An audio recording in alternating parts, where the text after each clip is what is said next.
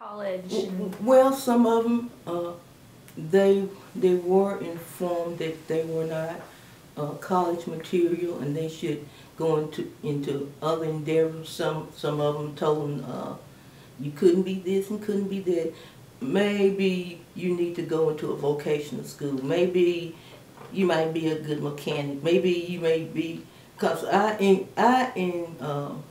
encouraged something on a job where I went one time and I was younger and they said, well, you ain't got enough of this. You may be just good with your hands and not to even think about going to a college or anything.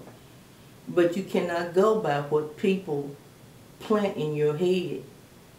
And if you do in this world today, you be stopped right there in your tracks. So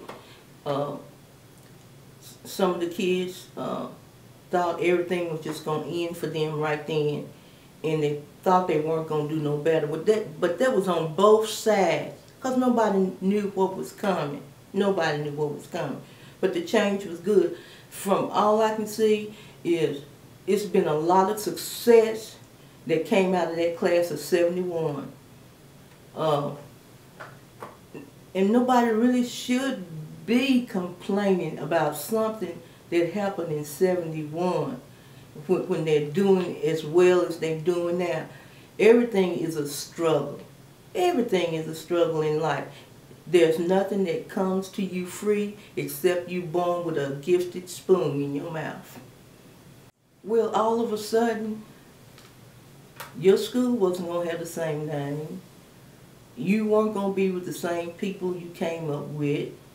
You didn't know how the reaction from the other school combining with you as a black child or a human being was going to be. You had different opinions on both sides. You know, sometimes people would say negative things about black people or negative things about white people, but you have to learn people for yourself. And one thing that I have done, I have looked at people as the human race. Because if you just focus on a race, you're going to be disappointed in people, period. Because people are going to be people. There's good black people and good white people. And I found out that there were good white people. You know, it was a fear when you went into that environment. How am I going to get treated? And I'm going to get mistreated. Are they going to talk down to me like I have heard from the past? Just like my grandparents had worked real hard, and they had worked for white people, and they lived on people's land. And that's how they made their living. That's how they had somewhere to live. Okay, we didn't know if everything was going to turn back that way because we were excelling to go forward, to have better. But little did we know that things were going to get better. But the lifestyle changed for everybody. And the lifestyle became good if they would just focus on the good and not look at all the negative stuff that took place. And like I said, we were young then. And when you're young, you don't have a lot of wisdom and you don't have a lot of understanding.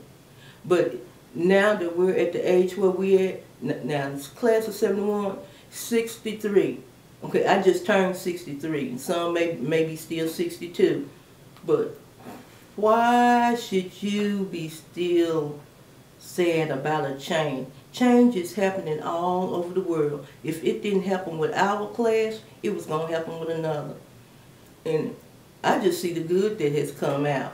And I don't have nothing negative to say. You might find some that's still upset, but I'm so sorry for them. They lost in time and lost in space.